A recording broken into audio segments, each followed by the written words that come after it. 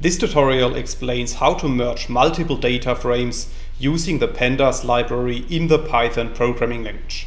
So without too much talk, let's dive into the Python code. In this video I will show you several examples, and all of these examples are based on the 3 data frames that we can create with lines 2 to 19 of the code.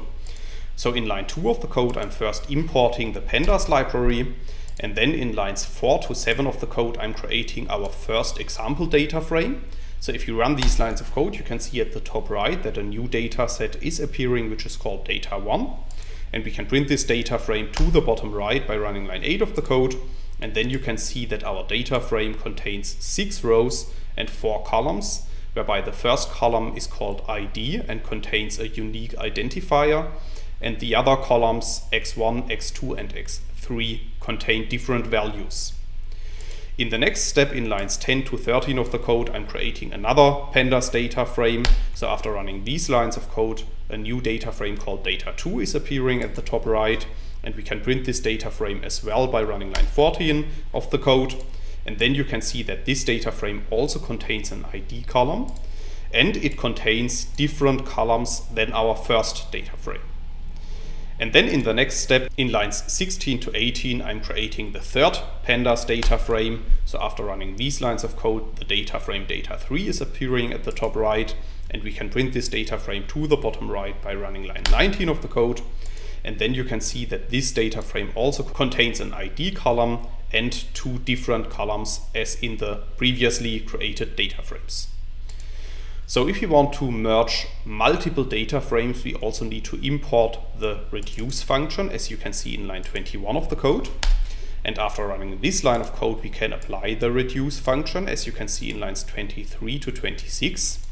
Within the reduce function, we need to specify lambda left right, and then we need to apply the merge function. And within the merge function, we need to specify the name of the ID that we want to use. So in this case, our ID column is called ID.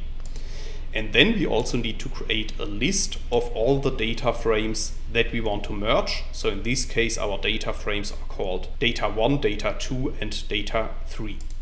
So if you run lines 23 to 26 of the code, a new data frame is appearing at the top right, which is called data merge 1. And we can print this data frame to the bottom right by running line 27 of the code. And then you can see that we have created a new data frame which contains all the columns of our input data frames. So the ID column was contained in all of the data frames.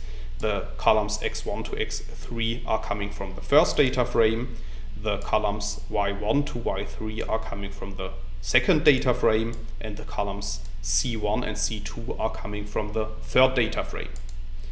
However, in this output you can also see that we have kept only 2 of the rows of our input data frames. And the reason for that is that by default the merge function performs an inner join, and in case of an inner join only those IDs are kept that are contained in all of the input data frames. So in our example, only the IDs number 14 and 15 were contained in the input data frames. So if we want to keep all of our data, we can perform an outer join, as you can see in the next example in lines 29 to 33 of the code. And in these lines of code, I'm using basically the same syntax as in the previous example. The only difference is that I'm specifying the how argument to be equal to outer.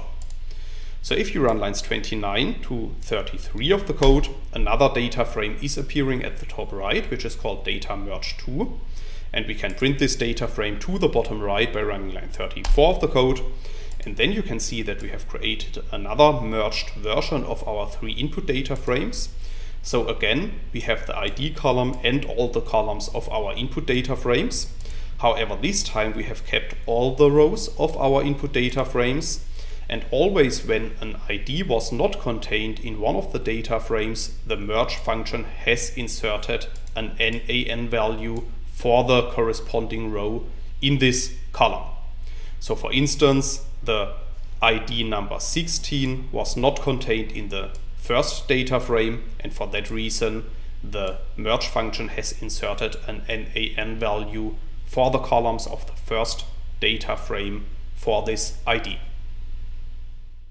That's all I wanted to explain in this video. In case you want to learn more on this topic, you may check out my homepage statisticsglobe.com, because on my homepage I have recently published a tutorial in which I'm explaining the content of this video in some more detail. I will put a link to this tutorial into the description of the video so you can find it there. If you have liked this video or if you have any questions, let me know in the comments section below. I'll try to respond to all comments as soon as I can. Furthermore, make sure to subscribe to my YouTube channel to get notified about future video releases. I have already published about 500 videos on this channel and I'm releasing new videos on a daily basis. Thanks a lot for watching. See you in the next video.